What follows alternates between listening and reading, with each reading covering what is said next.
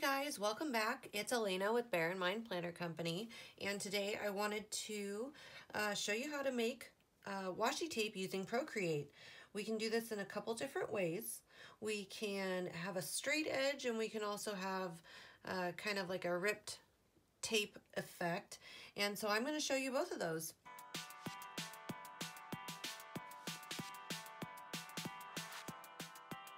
So let's get started. I have my 3000 by 3000 pixels with 300 dpi for my canvas, and what I'm going to do is hide this layer. This is an example of what we're going to make, and you can see the edges on that one is jagged, or you can do a solid. So I'm going to add in another layer, and I'm going to hide this one, and let's pick this color here. This is just a palette I had going on, and I want to go under calligraphy, and I want my monoline brush, and I have my brush at about 5%. We can move that up a little bit. Let's go 8.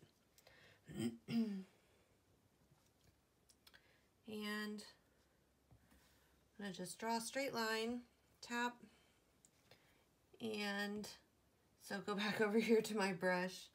And just depending on how wide you want to make this, now having a 3000 by 3000 pixel, this is a very large image to begin with, and the reason I work with such large images is because when you scale them down or even blow them up, they're going to have really good quality. So I like to make things big, and then that way, however I use it, whether it's across an entire page or, you know, just a little section, it's all going to be a very high quality.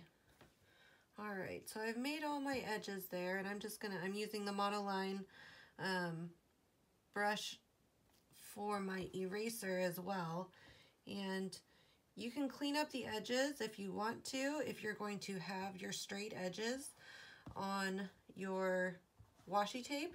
And if you're planning on erasing the edge so it looks like, you know, a tape edge that you pulled off, then it doesn't matter at all.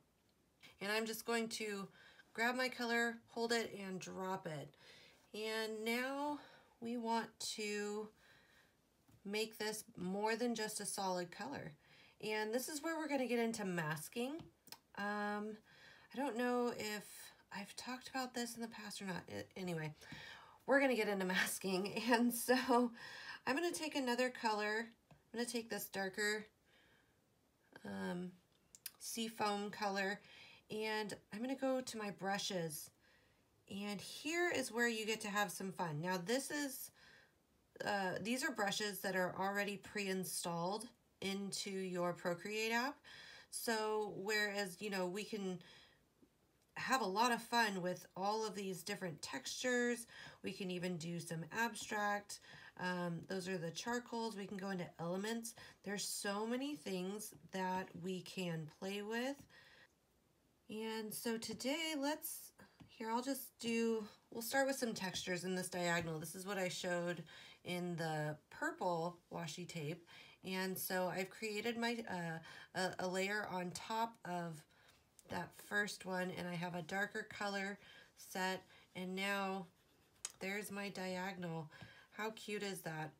And so once I have that layer with my diagonals, I'm going to click on it and come down here to clipping mask. And there we go. We have our pattern tape. Eraser selected. I want to make sure that I merge these two layers, or else I would just be working on one layer when I do my erasing. And so merge down, and now our two layers have become one. So now when I use my eraser tool, it's going to erase both of those. And now I have a jagged line. Now I'm lifting my pen and coming in again, so that way I get a full coverage and still have the effect on the edge of my washi tape. And so you can even come in and kind of do it a little sideways, because I mean, who's to say the tape came off of the dispenser perfect? All right, so what I want to do is I want to share this and keep that open, and you can pull GoodNotes over here to the side, and I'm going to grab a sticker book and find a blank page.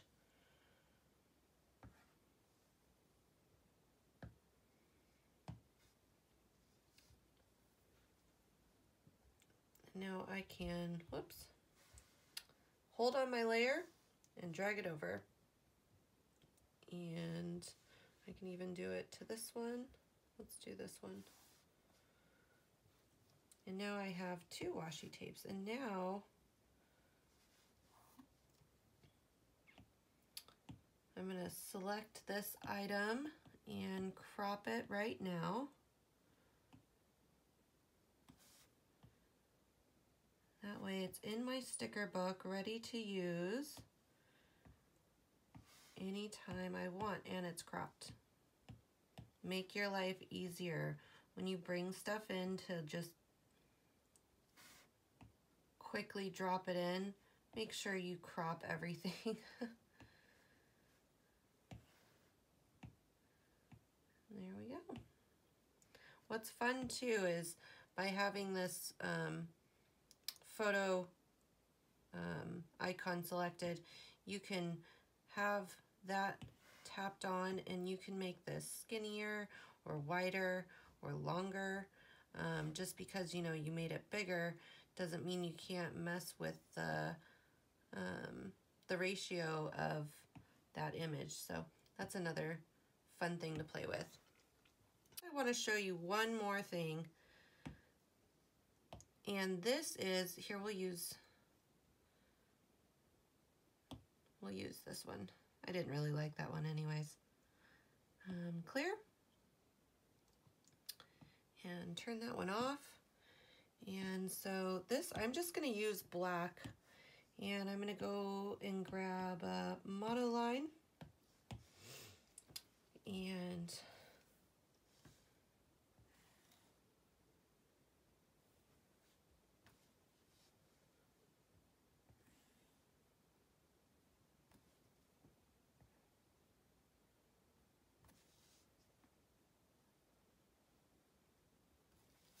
now I want to remind you of something.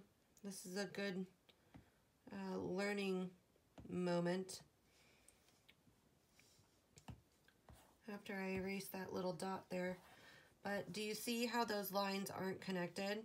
If I grab and drop my color, it's going to flood the whole page. And that's because there was no stopping point for the color to end at. So I'm going to make sure I close those ends. So if that happens to you and you're like, why is that happening? Why am I filling up my whole page? Shouldn't be doing that. You want to look around and see if there's a spot where it's open. So now that I close those, I can drop and fill my color. And this time I'm going to, instead of using any of the brush library, I'm actually going to go over here to Google, and what I've done is I just typed in pattern colorful, and all of these came up. Now remember, there are lots of licensing technicalities that come with just pulling something off of the internet, so please make sure that you are reading those license agreements first and foremost and following them. But if you're using this for personal use in your own planner, then go ahead. No one's going to stop you from doing that. I like another good place is Pixabay. I would still do, if you're going to use Pixabay commercially, I would still do like a reverse lookup on Google to see whose art it is and see what their licensing is, just because sometimes things show up on websites, especially a big website like this, that shouldn't be there and should, you know, you should still check your stuff out. But again, if you're using this for personal use, Pixabay is a really great place. And all I did was put in summer background. And oh my gosh, that's so cute.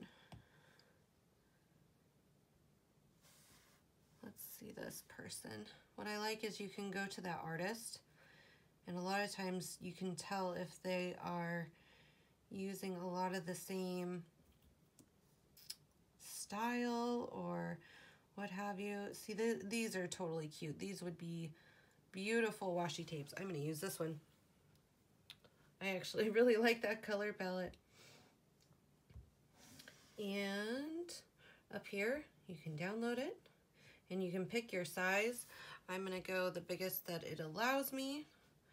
And I'm just going to save the image into my camera roll. That is so cute. Oh, I'm so glad I found that. And go back over here to Procreate. And so what we're going to do now is, actually we don't have to create a new layer. You can just add. We're at the wrench tool. I hit add. And now we are going to insert a photo, since I saved it to my camera roll. And there it is. And so see, as you can see, it added it onto its own layer already. So that's why I didn't add another layer.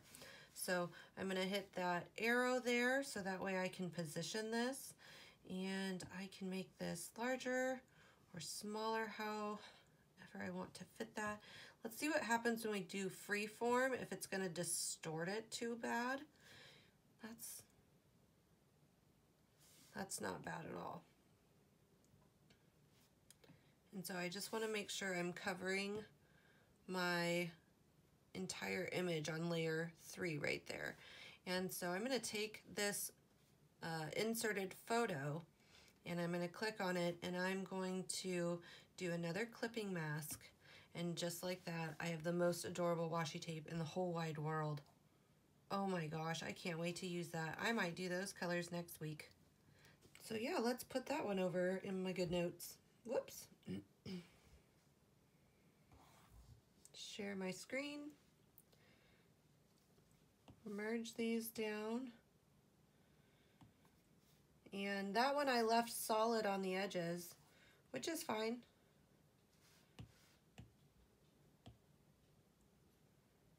However you want to do your washi tape. Totally up to you. Cropping my image. And there we go. In a short time, I was able to show you how to make 3 washi tapes. And if you weren't talking all the time like I was, you could have had maybe 6 done by now, or 10, I don't know. Okay guys, if you have questions, if you have comments, if you have suggestions, please leave your comments down below. I love reading all of your comments, and I appreciate the outreach from quite a few people. Yeah, YouTube is a pretty good community is what I'm finding, and I'm just really excited about that. So again, thanks for watching. Subscribe. Make sure you hit subscribe, hit the bell notification, and give it a thumbs up. All right, we'll see you next time, guys.